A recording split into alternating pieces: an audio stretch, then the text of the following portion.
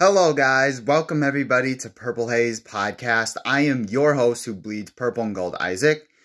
So since the off season is here for the Vikings, apparently, so before we get into anything that the Vikings should do in like the draft or not do, we're first going to start off with like players that we've had during this season as far as if they should stay or should they go. Like, I'm not going to go down all 53 men on the roster by any means, but I'm going to go down the most important players that should be cut or like must cuts or must like extended or keeps.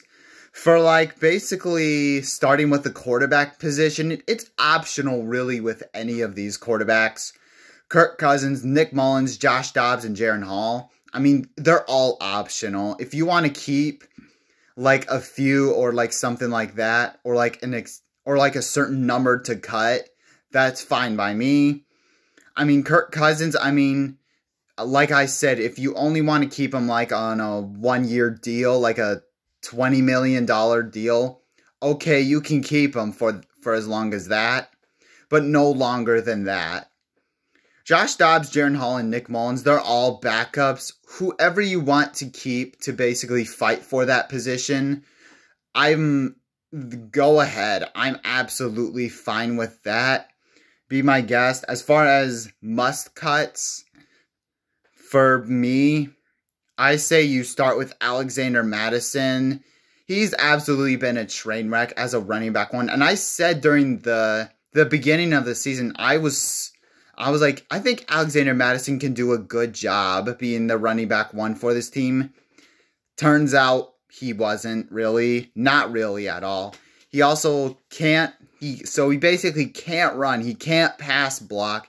And he can't catch the ball, which he's first on the team for dropped passes. As far as I'm concerned, nope, can't have that. So, Alexander Mattison, KJ Osborne must be cut as well. He's done some flashes, but outside of that, he's also second.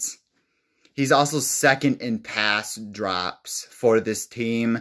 We basically can't have that. He's done some nice things, no doubt, as far as some flashy plays, but he's just, every single catch that he makes, there's also a goofy play that follows up with it with KJ Osborne.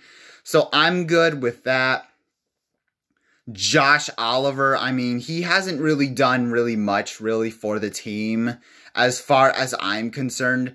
Not a whole lot of flashes, really. He's just been quiet this entire season. I wouldn't keep him. Maybe Johnny Munt. No. No. I just think basically there's only 2 tight ends that the Vikings should keep as far as I'm concerned. You really don't need like 4, really. I think 2 can be just fine, and I'll explain those 2 when I do so. Garrett Bradbury should be cut. He's obviously one of the smallest. He cannot get a push at all as an offensive lineman, as a center as well. And plus, he's a quality starter. Ezra Cleveland has... Garrett Bradbury has been a bust. I don't think really we can keep Garrett Bradbury really anymore because the way the league is trending with all these tush pushes, the Eagles, the Cowboys, the 49ers, all these teams, they're doing the tush push as well. And if that's what we want to do, Garrett Bradbury cannot be your center. As far as like the defensive end position, Marcus Davenport, sure, he can do some good as far as I'm concerned, but I think this was definitely another one of Kwesi's mistakes to sign Marcus Davenport because he's inconsistent. He basically, I just don't know how long he's going to be healthy. I just don't know about that, so I don't think they should keep him. Dean Lowry, he was a non-factor. Even when he was not hurt, he was non-existent. He was basically a ghost out there, which basically it was a 10-on-11 for the defense. So Dean Lowry hasn't done great. Harrison Smith, I mean, as much as I hate to say it, basically, I don't think we really need Harrison Smith because you're already loaded on safeties. You got Cameron Bynum, Josh Metellus. Theo Jackson has turned into... I think Theo Jackson might be something special. Lewis Cine being a bust. I mean, Harrison Smith, I think maybe they should move on from him just because... I don't know, man. It just doesn't sit well with me. He's kind of old. But I mean, I don't think they should, really. And Caleb Evans, maybe if you want to clear up in maybe the secondary, as far as cutting one player, I think Caleb Evans might be the one. He's great at tackling, but he's very inconsistent in pass coverage, so I wouldn't keep him, really. Greg Joseph, we can find a different kicker for competition. Greg Joseph, for the 23 season, he has completed 78% of his field goal attempts and extra point attempts. And I think the league average for kickers is 83. If you're below average kicker, as far as like the kicking game with the easiest position, no, I think we should absolutely move on from Greg Joseph and find someone else. As far as like must keeps for the Vikings for now in 2024, Ty Chandler, I mean, he's got a lot of work to do as far as him being a running back one. I mean, he's good at running. He's a very dynamic running back. He has speed, but his pass blocking is iffy, really.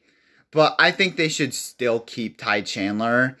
I mean, of course, Justin Jefferson and Jordan, like, what else is there more to say? We need to keep those two. Brandon Powell is a must-keep as well, because he's been absolutely clutch, really, in the wide receiver position. And he's made some very good flashy plays. I absolutely like Brandon Powell, and I trust him over KJ Osborne. As far as I'm concerned, they should keep him. TJ Hawkinson, of course. Nick Muse, I think they should keep because I think he has talent. I mean, I know that basically there is something there with TJ Hawkinson that he can just step up. I mean, if the bright lights are too much for him, okay, but I kind of want to give him a chance at the tight end 2 position. I would give Nick Muse a chance. As far as the offensive line, Christian Darrisaw, I mean, yes, he's been injured, but I think I would keep him because he's a very strong dude when he is healthy. He did play good against Green Bay Packers because that was the only bad game he's had, but I think he could be just fine. I say you keep David Casenberry just in case for like competition for like the tackle position. I mean, he basically kind of understands the system, so I would go with him. Dalton Reisner, you should absolutely keep. For the opposite end of guard, you can find another guard right opposite of Dalton Reisner. Brian O'Neill, I mean, absolutely keep him.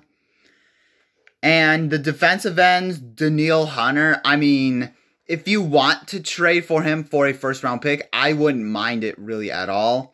But if you're wanting to just keep him, okay, I'm fine with that. DJ Wonnum, absolutely. I think he's been the second best pass rusher for the Vikings team as far as I'm concerned. Patrick Jones the second, absolutely, because he's been very good too as well. He's done a great job. Harrison Phillips, I mean, he definitely has been quiet, I would say, but he's made some nice plays here and there, but I would still work on Harrison Phillips. The linebackers, Jordan Hicks, I would keep as far as like experience if you wanted to. I would absolutely keep this dude. He's been absolutely phenomenal even when he was not hurt. Ivan Pace Jr., I think my defensive rookie of the year for the Minnesota Vikings, I would go with. He's absolutely been good. And imagine what he might look like in his prime when learning more. I think this dude could definitely be something special, and I'm here for it, man. Brian Asamoah, I mean, you can keep him if you wanted to, because, you know, if Jordan Hicks is not going to be the starter, Brian Asamoah, I think, can answer the call really good. The secondary, Cam Bynum, Josh Metellus, and Theo Jackson, you could absolutely keep all of those three, as I said. Byron Murphy Jr., he needs a lot of work really done to him, really. He's been okay he's been okay. Alright, so, I mean, not necessarily been flashy, but meh. I would keep him. And Mekhi Blackmon, I think he's done a fantastic job as far as I'm concerned, just breaking up passes. I mean, as a rookie, it's kind of hard to see because of all the goofy mistakes that he made during the season, but I would give Mekhi Blackmon a shot, really, just because he's not been doing too bad at pass blocking or pass defending, as I must say. But basically, those are my players that I would keep and cut all together. But we'll see what the front office does as far as I'm concerned. We'll see. Thank you guys so much for watching. Make sure you guys hit that like button. Hit that subscribe button if you haven't already. Skull.